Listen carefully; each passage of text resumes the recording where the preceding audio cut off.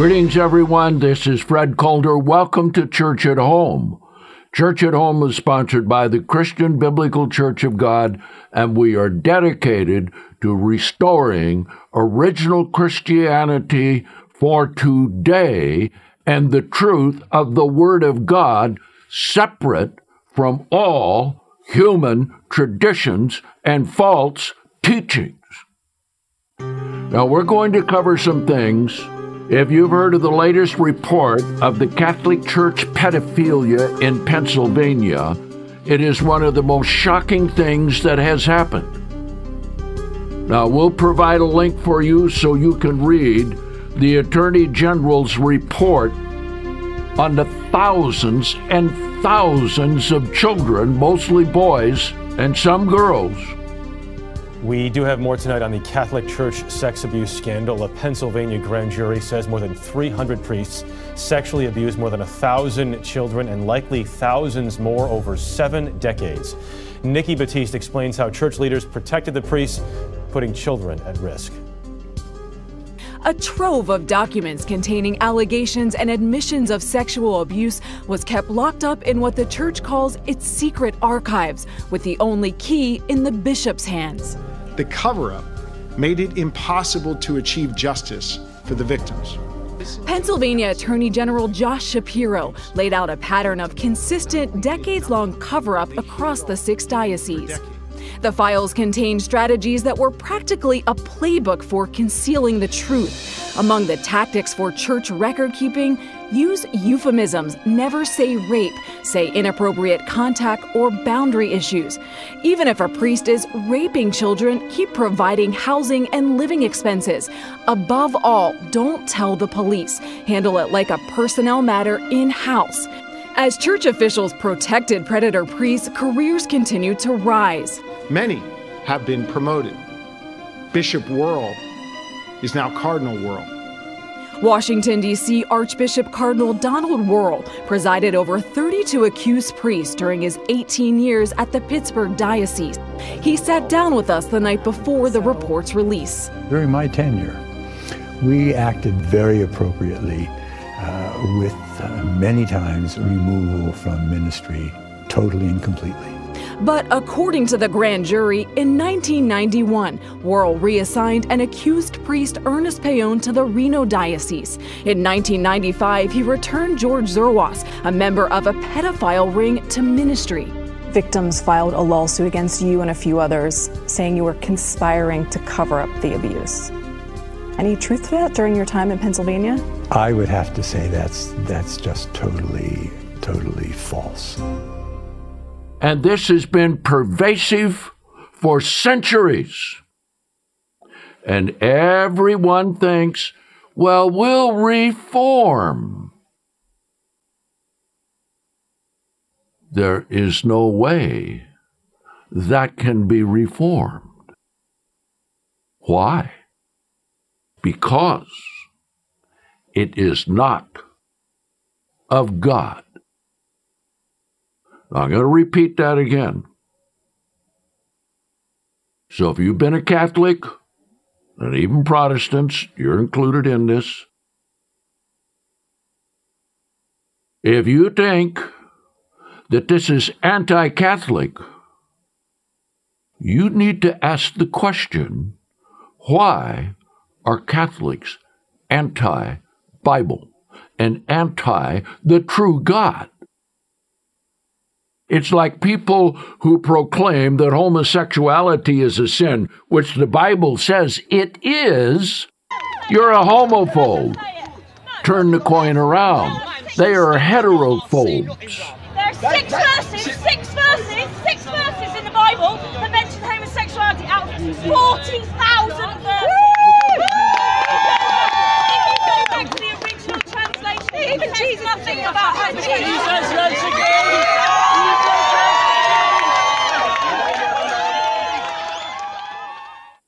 This world had been turned upside down and backwards, and there is no way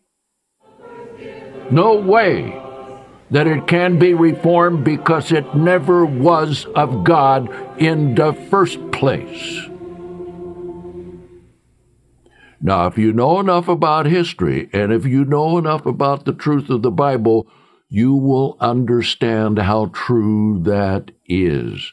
But you need to get this grand jury report in Pennsylvania. It will make you literally sick to your stomach and upset in your mind. It is so pervasive, so many lies, there is nothing that can change that. Now, I'll show you why. I'm not going to get into the details of this on Church at Home. I may bring out some general facts a little later. But what we need to do is let you know the very basis of Church at Home is to bring people back to God, to the truth of the Bible, to the truth of His Word, and everything that you need to understand about God. Now, let's first of all compare something most important. Let's look at what it says of the end-time churches of God and compare that with the end-time description of the Roman Catholic Church and all of her daughter religions of the pagan world. Let's come to the book of Revelation, because the book of Revelation is all about the end-time events just before the return of Jesus Christ. And we're living in those days. And if you don't think that everything is upside down and backward, you're living in a dream world. Now, here in America, it's probably true in every country of the world.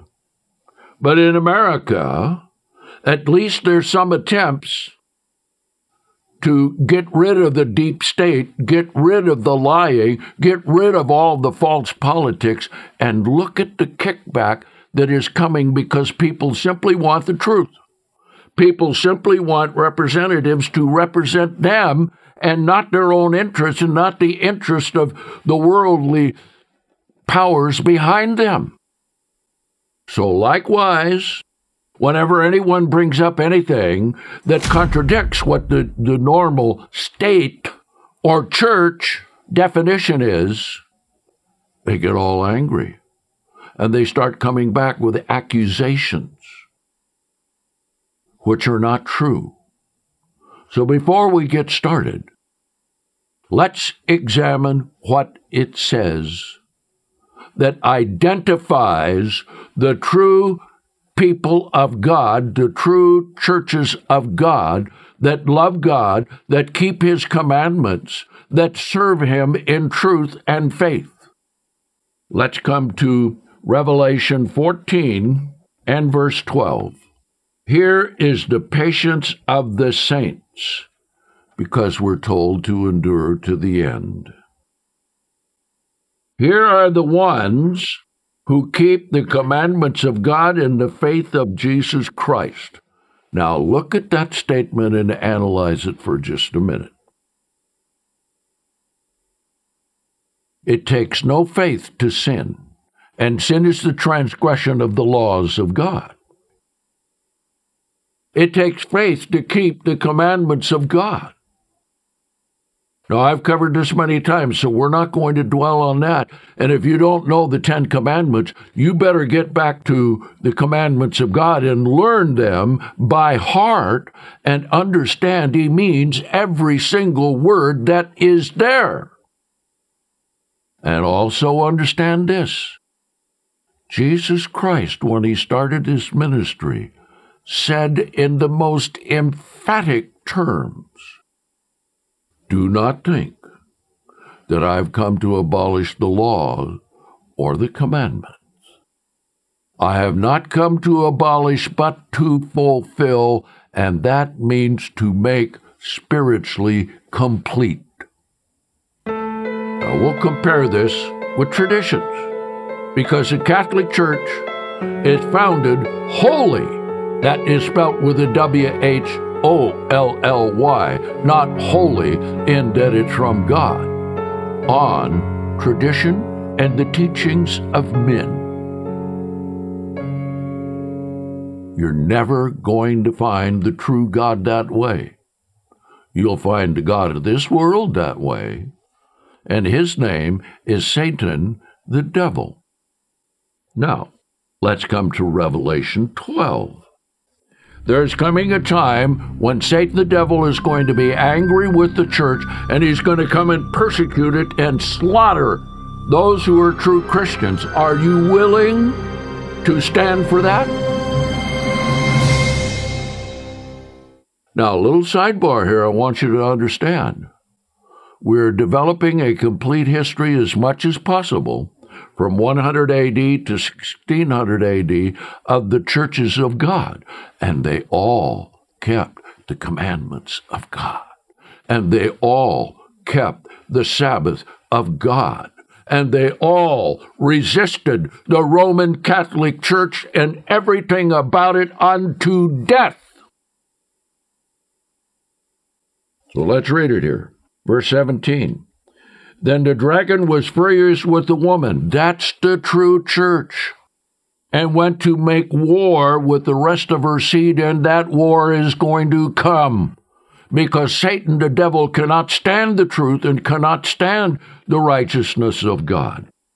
Now notice how it describes them, who keep the commandments of God and have the testimony of Jesus Christ. And the testimony of Jesus Christ is the spirit of prophecy. That is, understanding prophecy and prophecy to warn. Now let's look at the description of the world's religious system centered on Roman Catholicism. And let's see the difference. The woman in Revelation 12 is the true churches of God. The woman in Revelation 17 is the mother of harlots and lies and deceit and killing.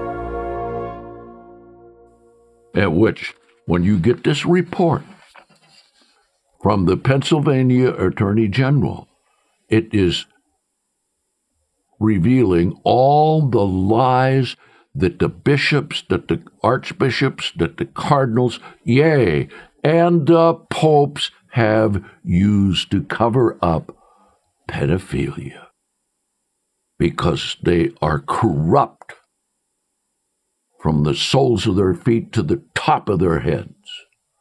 And even though they may speak nice, and even though they may cover up all of their evil by having Catholic hospitals and Catholic charities, don't be fooled by that fraudulent front.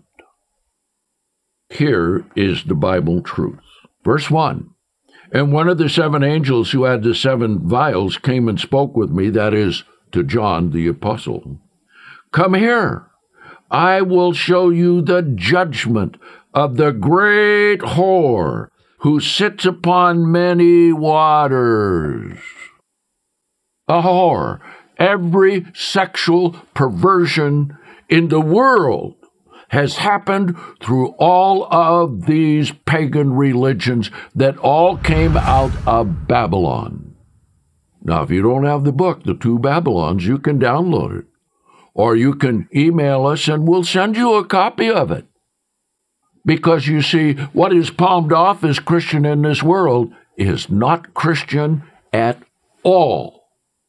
It is Babylonian paganism. Little sidebar. Protestants, not so bad. But still, even if they may be closer to some truth, if you don't have the whole truth, how's your standing with God? It's like this. If you have a car and you have the key to the trunk and you have the key to the front door, but you don't have the combination how to start it and make it go, what good does some of that do for you to drive the car? Nothing. It's like the woman who baked the chocolate cake and forgot to put in the baking powder, so it didn't rise up. So she called them brownies. That's not a cake. So let's read it. Verse 15. Then he said to me, the waters that you saw where the horror sits are peoples and multitudes and nations and languages. Now you look at a globe, and look at all the nations, and consider all the religions. Does this not describe them? Buddhism, Hinduism, Catholicism, Islam, Orthodox, all of the native religions. Here's another factor. Because if you go back to the segments I did on Come Out of Her, My People, you have to come out of Babylon the Great. That's why we have church at home. Verse 2, with whom the kings of the earth have committed fornication. They are in league with the Roman Catholic Church, and it shows right in this report by the Attorney General that those politicians, some of them in Pennsylvania, did not move ahead to press charges because they needed the favor of the Catholic Church to help keep them in office.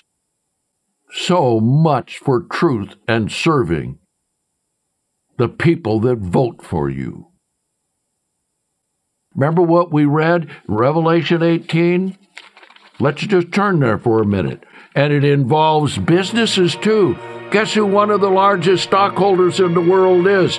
The Vatican. Guess who has a bank which is never under regulation of international banking system? The Vatican. Guess who has ambassadors from every nation on earth in Rome?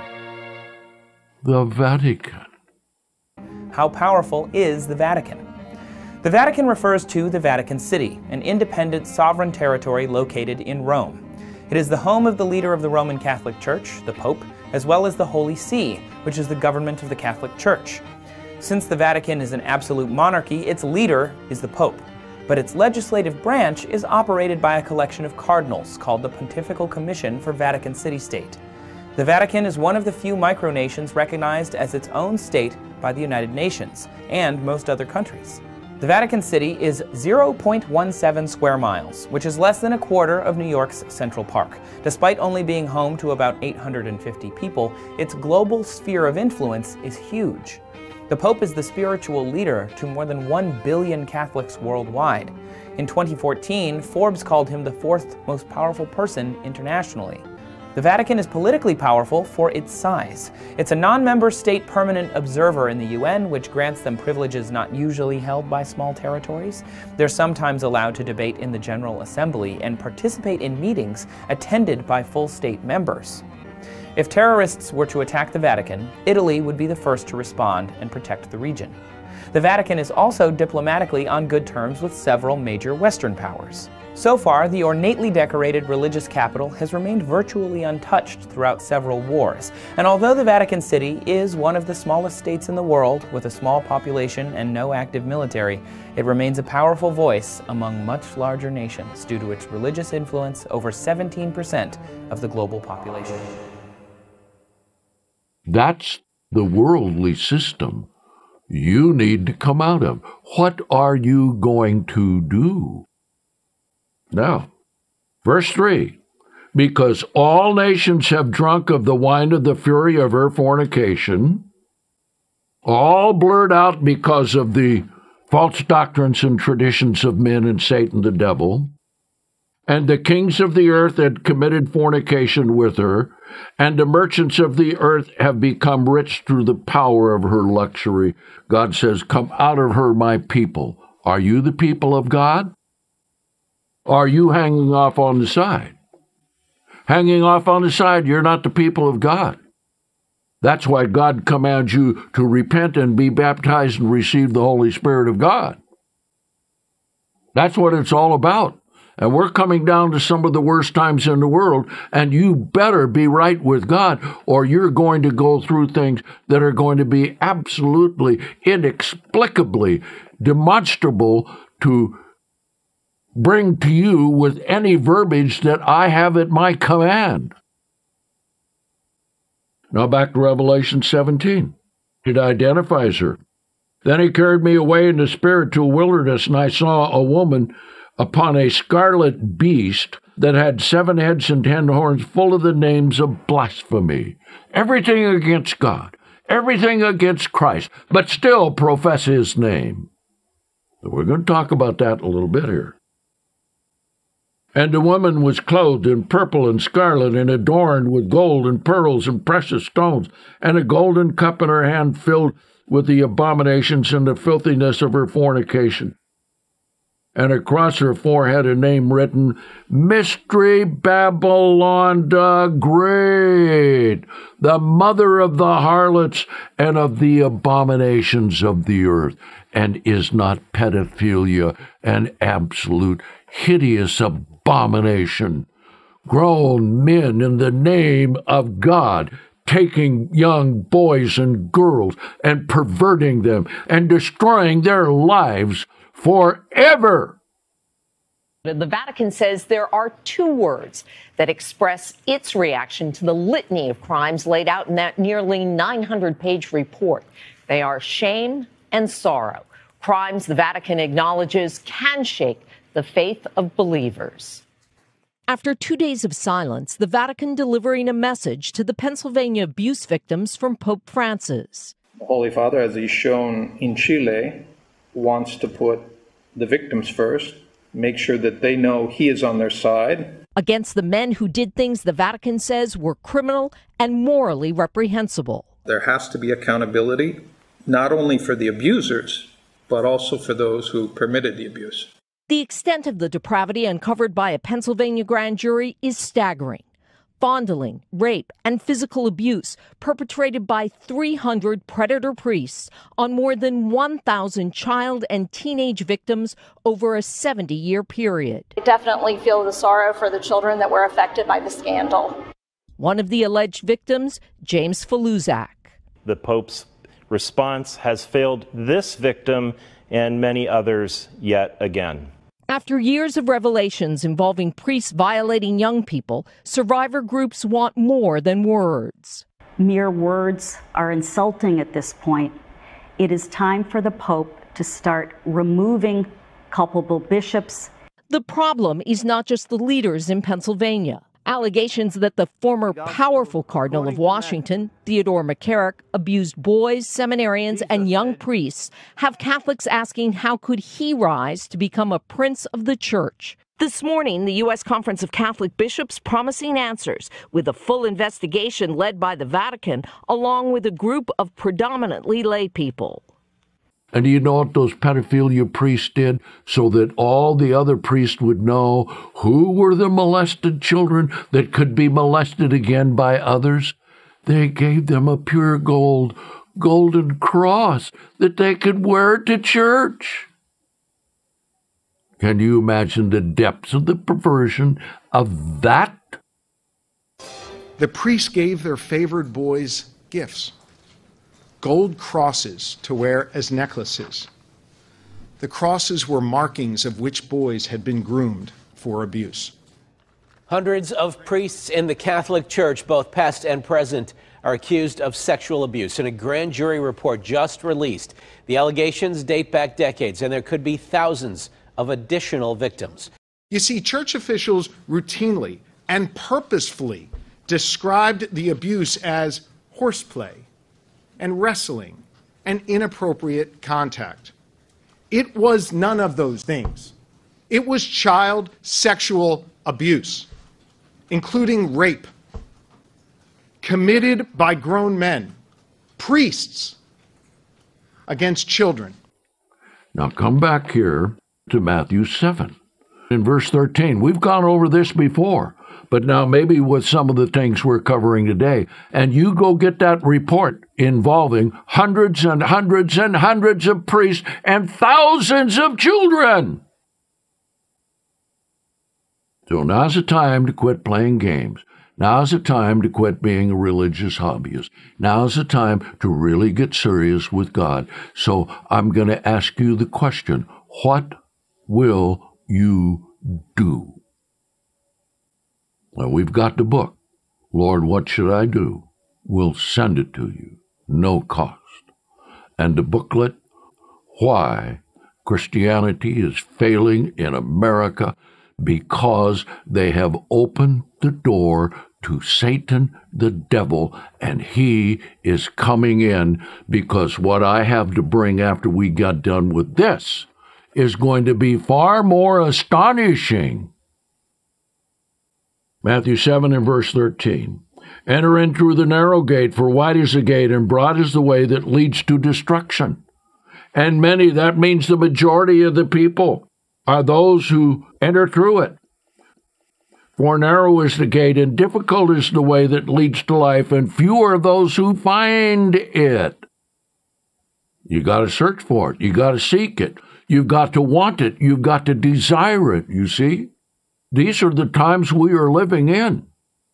And so we have a little more prosperity now, because at least we have a president who is more honest than anybody who's ever been in the presidency, trying to do things to help the people and serve the people. A billionaire not taking a single penny from the people, and not beholden to all the evil of government and religion. So if we have a little prosperity for a while, don't let that deceive you into thinking that things are going to get better. If they improve for a while, be thankful and rejoice, because God is giving us time to make sure we're right with Him before the bottom of the whole thing falls out. And when it does, if you haven't come to God, it may be too late. Now, you don't want that to happen to you. Now, to help you also understand where we are in history, we have the book America and Britain, a magnificent book indeed by our editor, Phil Neal. So we'll send all of those to you at no cost. Now, in the next segment, we're going to pick it up here, and we're going to see how you cannot change and reform that system. You must come out of it. So until next time, thank you for inviting me into your home. So this is Fred Coulter saying, so long, everyone.